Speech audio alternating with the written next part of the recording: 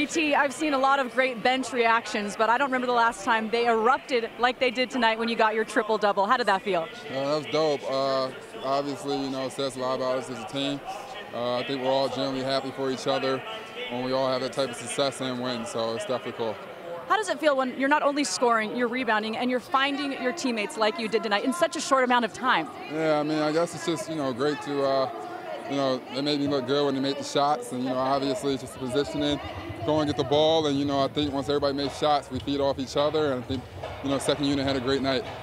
This might be crazy to you. It's crazy to me. The last time you got a triple-double, April 1st, 4 years ago. Is that not insane? To the day. Wow, that is wild. Hey, that's crazy. That might be my day then. I don't know what's up, but that's cool. It's a blessing.